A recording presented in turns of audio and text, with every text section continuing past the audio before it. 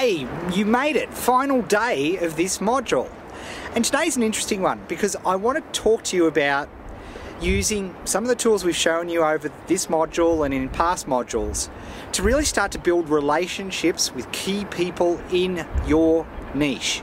This is crucial because the more people know about you and the more you help people out, the more they're likely to help you out as well. And you can't go into market leadership into any niche by yourself, particularly when you're starting out.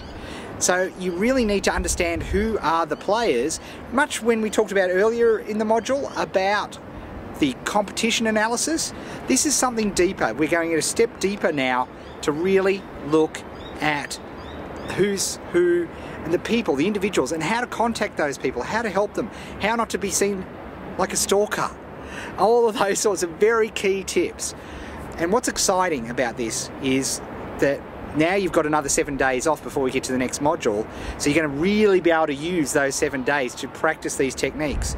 Now, I know a number of you might be thinking, well, I just don't feel confident enough to do this in the area that we've chosen to do it with the challenge. Let me give you a huge tip on this. One of the best things you can do, if you don't feel comfortable about doing it in your market at the moment, do it in your hobby. Practice with your hobby.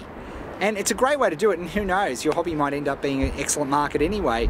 But if you use your hobby to practice these techniques and learn about it, well, hey, it'll be really cool anyway. You've got something out of it, but you're also practicing as well. So that's a little tip. All right, have a great time today. Check the videos out there. And remember, we will be back with the next module after 7 days.